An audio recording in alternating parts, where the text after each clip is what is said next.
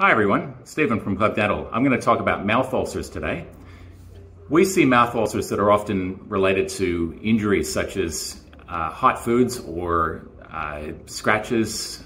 Biting food can often lead to injuries to the gum and other tissues around your mouth.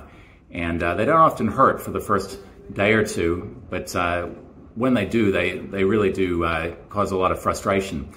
The most effective way to manage the pain is to put a wax over the exposed part of the ulcer, and you can get something called Kenalog in Orabase, which is a wax with a topical steroid in it, which will take the pain out of the ulcer. The other type of ulcer that we'll see commonly is an abscess ulcer or a stress ulcer. Some people get these after they've gone through a period of stress. Some people just get them ordinarily anyways.